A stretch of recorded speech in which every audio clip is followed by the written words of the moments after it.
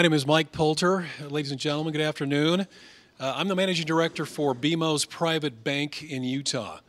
Now, BMO, which stands for Bank of Montreal, is a multinational bank that is based in Canada, but it has a U.S. location and headquarters in Chicago. New to the state, of course, but over 200 years old, one of the oldest and largest banks in North America. It recently acquired, some of you may know this, Bank of the West, so you will see an increasing presence of BMO in Utah over the next little while. The private bank team in Utah, we're a group of local veterans that worked at other institutions here locally. Each of us has over 25 years of experience in the business. We're proud to put the flag on the ground for BMO here in the state, and honored to sponsor a handful of Friday conversations over the next few months. We're especially pleased to connect with Patrick and Black Desert Resort, which I was privileged to play just a couple of months ago. I don't know if you've been down there, but I highly recommend it. It is an extraordinarily gorgeous course, a little challenging for someone, a golfer of my skill level, but an absolute joy to play. So I'll leave it at that. I do want to congratulate Patrick, though, and his team on what they've accomplished and success as well as they entertain the PGA and LPGA over the next couple of years. It's a big deal. So with that, I'll flip it over to whoever's next. Welcome to the Silicon Slopes Friday Conversations. Today we're here with Patrick Manning, who is a managing partner at Black Desert Resort. How are you, Patrick? Everything is awesome. Everything is awesome. We're going to get to that in a minute. There's a lot of awesome things happening. We were talking a little bit beforehand, and I asked, would you rather spread some of the awesomeness out over time or like have it all happen within 1 month? And you said, I'd like it to be like month to month to month, all awesome. Yeah, very highly condensed, awesome things happening without an end. Yeah. Let's start with the vision and the story behind Black Desert, and then we're going to get into some of the fun stuff that has been recently announced. Where did the idea come from? What is your role, and what do you do to make all the magic happen? Well, we have a great team. I came out to Utah in 2004 and put Black Desert under contract to purchase it, so it's definitely been a marathon. In the meantime of getting the entitlements and creating the master plan for what it is today, I got involved and developed the Entrada project right next door, and just kind of did that for the next 13, 14 years. And then we closed on the property in 2017 on Black Desert. And we've just gotten everything we've asked for with entitlements. I've spent thousands of hours in the living rooms of residents getting buy-in, so we had no real opposition to the property, even though it's the biggest resort in the state in the tiny town of Ivins. Yeah. So there's a lot of like handshaking and kissing babies with projects like this. There is, but it's sincere. Yeah. You mentioned thousands of hours of like getting buy-in, right? Like there's a lot of hoops to jump through. And I did not know that was the timeline. That's a long time. Yes. So as like with most things, it kind of starts in your brain and then maybe a napkin. I know it's an impossible question to answer in a short, condensed manner, but just try like the sequence of things you need to do to have that first tee-ball be flying, hit by a professional. Wow. Yeah, that'd be a long answer. I'll try to shorten it.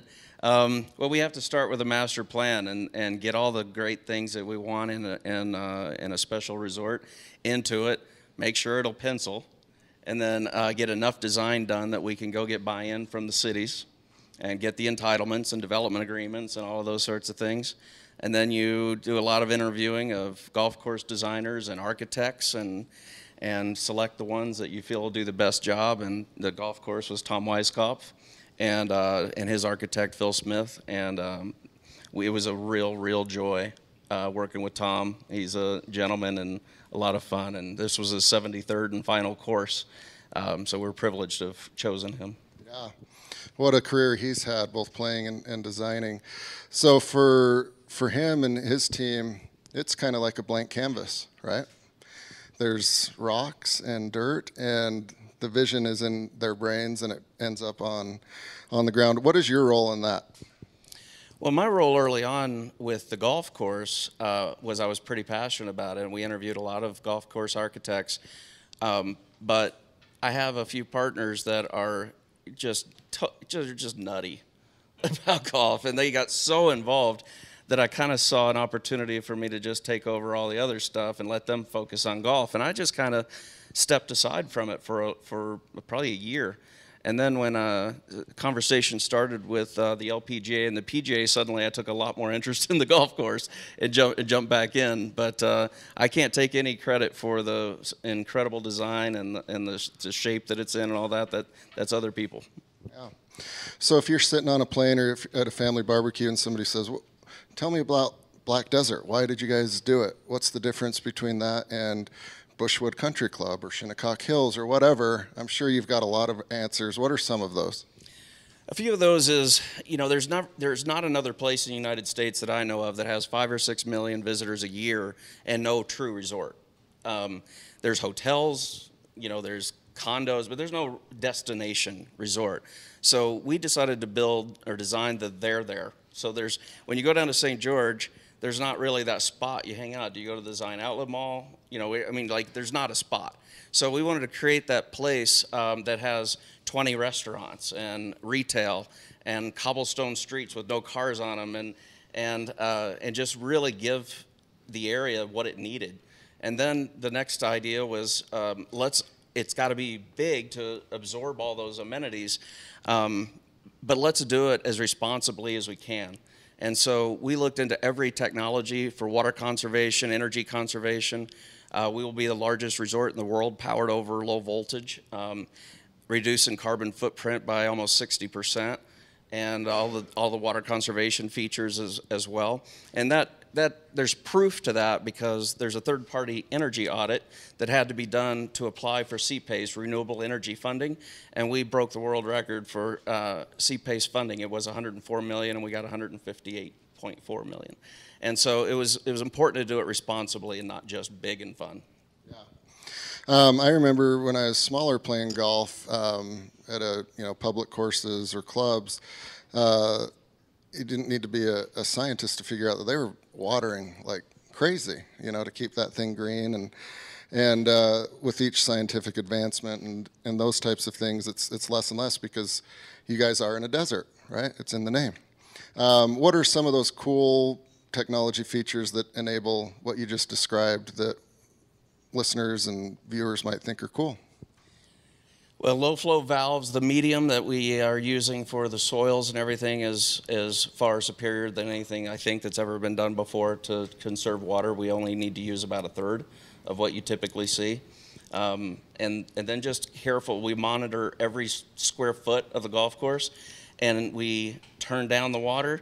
And when we start to see it turn just a little bit brown, we know to dial it up a little bit so we're not overwatering. That's probably the biggest savings is monitoring the golf course to its infinite detail and then giving each piece the water it actually needs.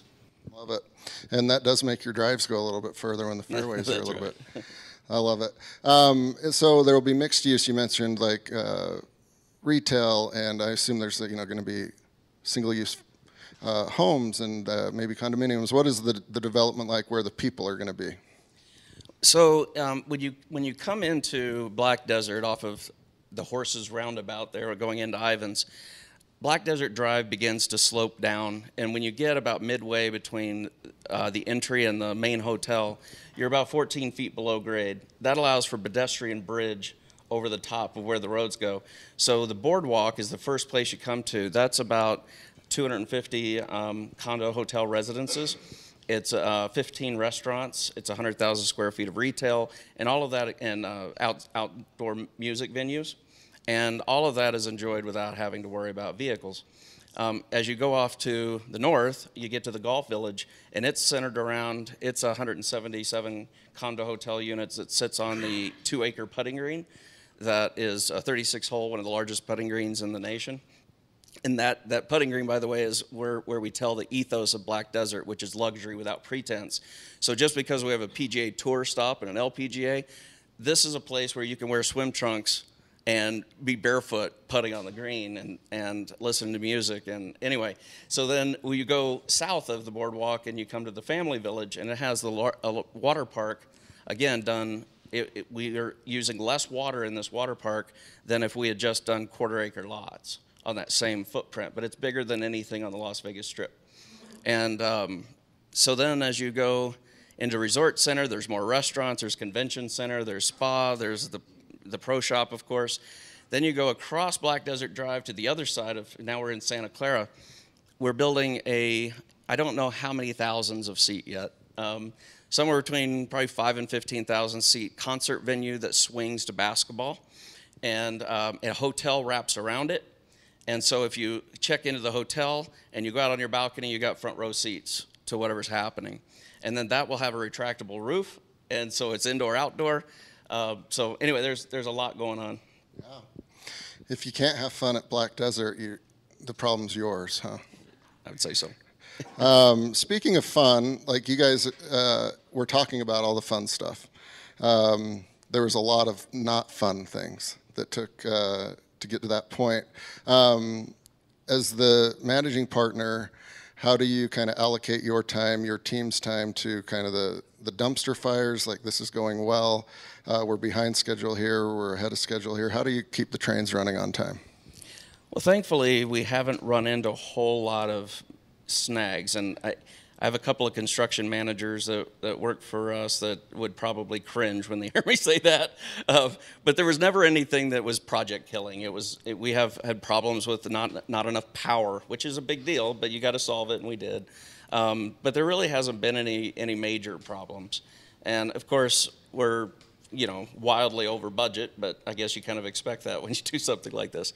But as far as time allocation, I'm just really thankful that we have such a fantastic team, and honestly, I'm able to focus on doing things like bringing the LPGA Tour and PGA Tour, which I wouldn't be able to do. I'd be handling the fires. Yeah. And that's going to be like the funnest part of this conversation, because if you like golf, or even if you don't, coming to an LPGA or a PGA Tour event is a ton of fun. And I would be interested, we'll get into all the details on that, but was this one of your guys' goals at the beginning, is to end with a PGA Tour event, or did it just kind of happen? It was not a goal. People asked when we were first designing the course if we were going to design it to be able to bring a PGA Tour stop. And I've had 500 people over the years tell me that Utah will never, ever, ever get a PGA Tour stop, so I just didn't really worry about it. And but then, so we had to do a little bit of retrofitting to get the gallery through some of the tight spots, but we were not, it happened actually pretty fast. We got on the phone with the PGA, we had a really good relationship started, they came out and saw the course, we negotiated a contract, and we were done. Yeah. So that sounds pretty easy, but it's part of the FedEx Cup, right? That's correct. So it's going to be at a critical part of the season. That's right. And there's sponsorships and the corporate anchors from start to finish. Maybe it was that easy, but how long did it take? Because it kind of snuck up on a lot of people. Yeah, I mean, literally, I don't think it took less than 6 months from the first conversation to a contract. Very cool. So now the superintendent, I assume, is going to have a very interesting 2024 to get everything ready. Yeah, Ross Lobsher is our agronomist, head of agronomy, but he was recruited to go get the course ready for the Ryder Cup at where was that? Medina. So he's highly used to big events and getting the course ready. Yeah. And so for those that aren't familiar, it's basically a week-long event with the pro-ams and things, but 4 days of playing and a field of hundreds winnowed down on the weekend. What do you expect the economic stimulus to be? What do you expect the involvement with the community to be? And are you pulling from Phoenix and Boise and Santa Fe and Vegas as well? Yeah, I think we'll get visitors from probably 8 hours out. Obviously, people will fly in, but we think there's an economic development according to the PGA and the information they've given us, and the LPGA. The combined economic direct stimulus is about $70 million per year.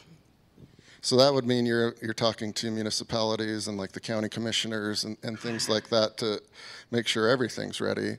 What are those meetings like? Because there's different gears of speed in like, you know, private equity and real estate development and government. How often do you have to kind of like take one hat off and put the other hat off and start speaking different languages? Well, I mean, I'm a pretty simple guy. What you see is what you get. A little bit of all shucks, and I don't know that I pander to the audience much. There is a lot of politics and all of that, but we all are playing really nice in the sandbox. The municipalities play nice together. We're in all of Santa Clara, Ivins, and St. George. The project spans all 3 cities. The county has been great. They are actually, I was really proud of them. They stepped up and became a $2.5 million a year presenting sponsor for the tournaments. Oh, wow. You mentioned earlier you guys are avoiding the pretentiousness of places like this, whether it's a resort or country club or a combination of both there. It seems like that's what you and your team like. You just mentioned, you know, you're shucks, straight shooter.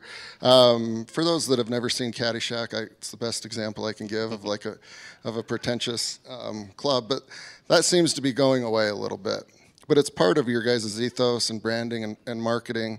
Why is that, and how do you guys kind of cultivate that, and what's the ultimate goal in like making it fun and accessible? Well, I mean, one of the things that we did was set aside about 200 acres right through the middle of the property that was this pristine lava flow, and we're donating that to the city of Ivins, and then we're donating others to the city of Santa Clara. And one of the reasons is it was probably the most valuable real estate. But it was beautiful. It is beautiful, and we wanted to share it with people. So we're building almost 7 miles of trails that are internal to Black Desert, putting up the restrooms and a nature center, and we're doing all of that on our nickel and then maintaining it. But then it's open to the public so people can come in and see the lava flow. So whereas it is luxury without pretense, but we want to be inclusive. We want to do something really fun without gates. We want, Spencer Cox, Governor Cox said it exactly the way that I think of it, is he said, Black Desert is going to become Utah's resort. It'll become what people say, that's our resort, you know, and that's what we want. We want the residents to not feel like that's that big resort over there. That's our resort. So being inclusive is really important. Yeah. So you could wear your hat like this and play golf? You can. Okay. And if your shirt comes untucked a little bit, you won't get yelled at? That's right. Perfect. That's happened to me both times. All right, let's talk a little bit more. The sequence is the PGA Tour first or the LPGA Tour first? The PGA Tour will be the first week of October in 2024, and the LPGA Tour will start first week of May in 2025. Very cool. So did you do both those deals in conjunction, or were they 2 separate ones? They're totally separate. We had the LPGA done before we had the first conversation with the PGA. Okay. And as far as like, you know, the community involvement with like the volunteers and the pro-ams, are you guys leading out on that, or is there like a separate group that's getting that community involved? Because it's really cool to be involved in these things as a volunteer or just attending. Well, so we've already had a couple hundred people email us and ask us if they could volunteer, and we haven't asked anybody yet. The World Huntsman, not Huntsman, sorry. What's the big tournament we do? The Ironman, the World Championship Ironman. They need about 5,000 volunteers, and they get that every year because it's spread out across the county. With us being self-contained and just being at Black Desert, we only need about 1,000 volunteers. So we think that's going to be pretty easy. But on the other side of it, though, I've never done a PGA Tour event. I've never hosted a tournament like that before. So we're humble enough to know that we don't know how to do it, and all that goes into it. So we've got Wasserman. They do Grant Thornton and a ton of other PGA Tour events. They're on retainer, and they've already started getting things ready for 24. So we have a lot of help. They have 1,600 employees, and we'll just take care of it. Love it. I'd like to volunteer to hold the scorecard for the final foursome on Sunday. Okay, there you go. Thank you. Talk a little bit about your previous career and why you're so passionate about you know, this type of development with resorts and communities and those types of things. Well, this is, I don't know, I lost count, but this is about the 180th resort type property that I built. I've never done anything to this size, not even close. But the reason I'm passionate about resort is twofold. From a financial side, I don't ever want to do something that has a comp. You know, that you can't compare it to anything. So I would rather fail based on having big dreams and do something really cool than do what everybody else is doing and fail. So the second part is it's just, I can't think of a better job than every day we get to wake up and decide if we want to go stand in the lobby and pluck a family out of the lobby that's getting ready to check in and go show them some incredible things that they would have never seen and help them experience, you know, whether it's rock crawling or whatever it might be up in the Sand Hollow. It's just, you get, every day you get to make the decision to really enhance people's lives that are there for that reason. We're going to open up to questions from the audience here in a minute or two, so we'll get the mic ready and get your courage up to ask. The 200-acre, right, putting green? 2 acre. 2 acre, I'm sorry, 2 acre, which is still gigantic. Whose idea was that? Because I love it. Because, like, if you can't play 18 holes or even 9, there's still a lot of fun that can be done on the putting green. And I've had some of the best conversations and experiences on the putting green. I love the idea. Whose was it? I think it was Tom Weiskopf's. I don't know for sure, but we call it the yard because it's so approachable. There's cornhole, and you know it's like your backyard. So anyway, it'll be a lot of fun. But I can't remember whose initial idea it was. Yeah, but there's going to be like a putting course, 36 holes. You 36. mentioned, which is the quickest way to get good at golf, right? So if you spend a year on there before you even swing a club, you've got a huge advantage. And the fact that you can do it in a swimsuit and with your family and you don't get kicked off if people are crying or yelling is really cool as well. With the PGA Tour coming, are you guys looking to do like a 5-year, 10-year contract? How does that work? I believe we have 5-year on the PGA, which both sides agree we're just going to do it forever. The LPGA, I believe, is 7 years, and we agreed we're going to do it forever. This is something I try not to do, which is overpromise, but we typically accomplish what we set out to do. But there's already some momentum in the very first year of the LPGA tournament. I'm really passionate about elevating the women's side of golf, and there's some momentum to have that actually become to replace another major. So it'd be a major in the first year. I'm a little bit overpromising, but I think we're going to get there. I did want to ask that, but I didn't want to put you on the spot because there's 4 majors. There's 5, yeah. 5. And over the years, for those that have paid attention, they have rotated in and out, right? Mm-hmm. So I think you can pick one of those. You can't do that in the PGA Tour. No. No. But that would be amazing because that's a whole different level of exposure. I just want to share that I was talking with Wasserman that's going to be operating these resorts, and they said this is really good that you've got the PGA Tour going first and the LPGA second, because the PGA Tour is very complicated and hard to run, and the LPGA is easy. And I said, well, we're going to make it complicated and hard because we're going to do everything for the women that we're doing for the men. And they said, you're going to blow their minds. So we're looking forward to that. That seems very fair and equitable. How many people do you expect to attend, just ballpark? The PGA is suggesting it's around 50 to 60,000 for the men and about 40,000 for the women. Gotcha. Did you guys factor in parking when you built it? We did. We've talked. Tuacon's going to help us out. All of the churches are going to let us use their parking lots. The parks departments are going to let us use their parking lots, and we've got all the shuttles all lined up, and we've found, I think, enough. And then we'll have 1,800 parking spaces done by the time it rolls around. And St. George Airport's going to be pretty happy that weekend too, I would imagine, and busy. Yes, and we're adding some stops. Very cool. Let's open it up for questions from the audience. Just raise your hand. We have a microphone roaming around. I'm interested in knowing how you deal with the fact that you've gone over your budget. How does that work? Going for the jugular. Yeah. We write checks. I mean, so the bank says you can have this much money, and we said, oh, oops, we went over. They said, not our problem. You just have to have a good banking partner. Or you have to be able to write checks, one of the two. Yeah. Patrick, thanks for your insights. So I work in tourism destination marketing, and obviously there's the outward component of attracting people to the destination, but also there's, with any large project like this, there's both a positive and negative reaction from the community, and it's just the ratio of that which differs between destination to destination. And I'm curious what the sentiment has been, especially in Ivins and Santa Clara, smaller communities.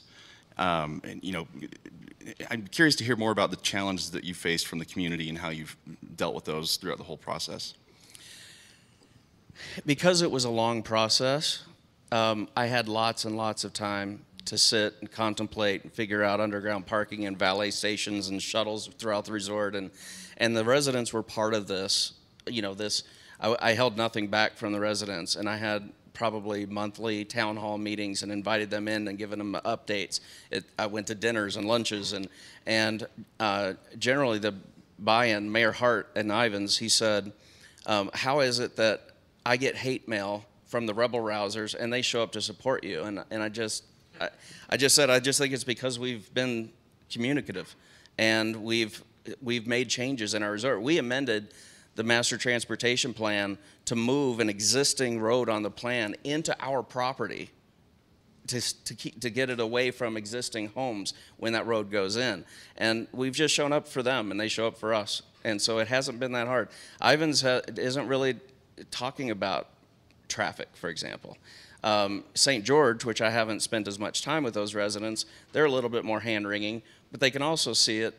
Well, I had a city council member at St. George say, Patrick, this is terrible. There's going to be all this traffic. And I said, well, I don't know if it's going to be as much as you thought, because we have 1,800 underground parking spaces, and we're shuttling and valets, and it's a destination. We're trying to keep the people on the resort. He said, oh, great, so they're not going to come use our restaurants? I don't know what to say. Yeah, there's a couple of tricky ones right there in the back. Give me a softball.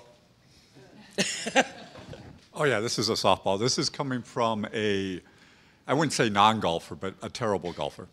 And it has a family that loves to go down there. Can you tell us a little bit more about the resort outside of the golf? What's there to do? When is it all going to be online? The hotel. What's the mix when it comes to real estate? Is there going to be private residences? That kind of overview. Sure. We have, there's only 75, so this is a roughly 3,200 room resort, which is about 4 times larger than the current largest hospitality offering in the state. Out of that, only about 75 are true estate lots, like three-quarter acre or bigger lots. Other than that, there's about 2,500 condo hotel units, but you would never, ever, ever know they're individually owned. The buyers you're not given a choice of cabinets or countertops or anything like that. It's a hotel first, period. And as far as the other amenities, we have the spa. We have about a 15,000 square foot spa. We'll have the concert venues and sporting venues. There's the really world-class water park. And incidentally, I forgot. Thanks for asking this.